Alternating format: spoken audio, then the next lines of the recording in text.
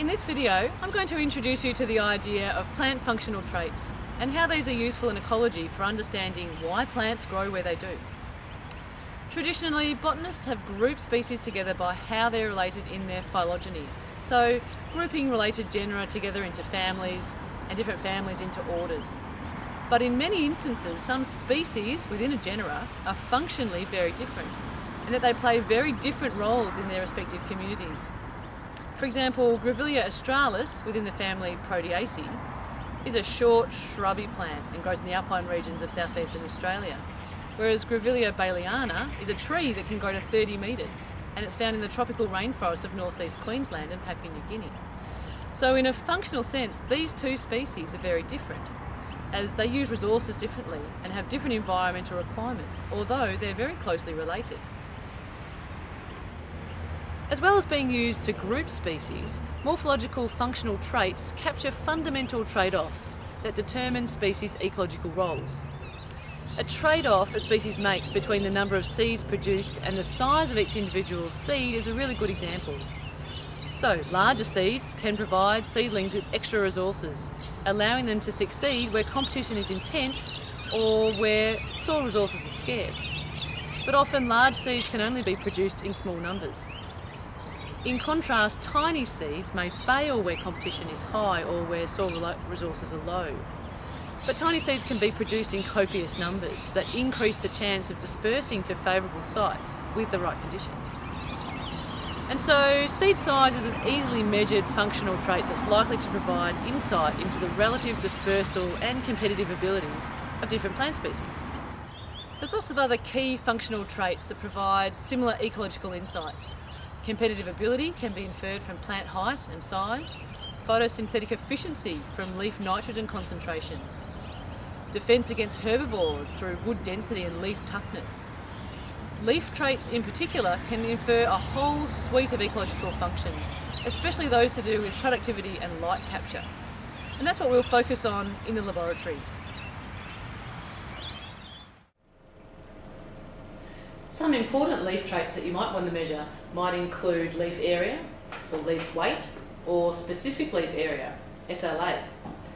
SLA is the ratio of the one-sided area of a fresh leaf to its oven-dry mass. And so SLA represents fitness trade-offs being made by the species and reflects the expected rate of return on previously captured resources such as light and nutrients, and investment such as structural adaptations and herbivore defences. Low SLA values correspond to relatively high investments in defences to harsh conditions and includes long lifespans and structural adaptations, compared to high SLA values which tend to indicate a live fast, die young strategy, often seen in annual plants that are soft and flimsy and aren't built to last more than 6 months or so. Today I'm going to estimate specific leafed area of 3 different species. So I've got a gum leaf here. This is Eucalyptus radiata, the narrow-leaf peppermint. I've got a monocot. This is Dianella revoluta, the flax lily. I've also got Atriplex, a saltbush from down in Altona. And this is Illyria argophylla, sort of a large leaf species that grows in wet sclerophyll forests around Melbourne. I've already measured each leaf's fresh weight, and they're here in this table. But now it's time to measure their leaf area, and for that I'm going to use a computer program and a scanner. So now I've weighed and scanned all the leaves. They go into a paper bag and into the oven at 60 degrees for a couple of days, and then I'll re-weigh them when they're dry.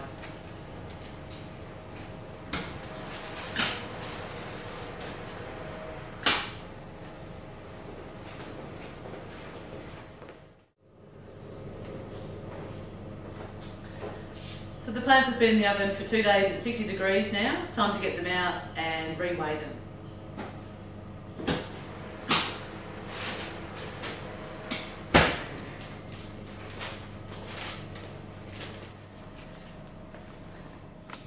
So in terms of SLA for these 4 species, looks like Dianella here is the lowest. So we can expect Dianella leaves to last a really long time, be really well protected. They're stiff and hard, so that makes sense. So Same with the eucalyptus leaf, a really low SLA for the eucalyptus leaf.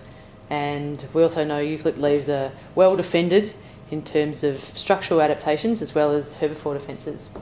The Atroplex leaf had a really, really high SLA, which is also indicative of leaves that don't last very long, being soft and flimsy. It kind of was. Now it's a shriveled up little thing.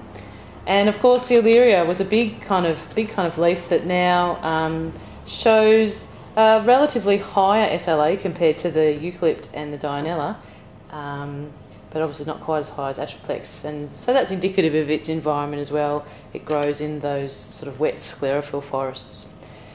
Okay, so we've shown how SLA can influence and determine the sorts of attributes that we expect from leaves in different environments.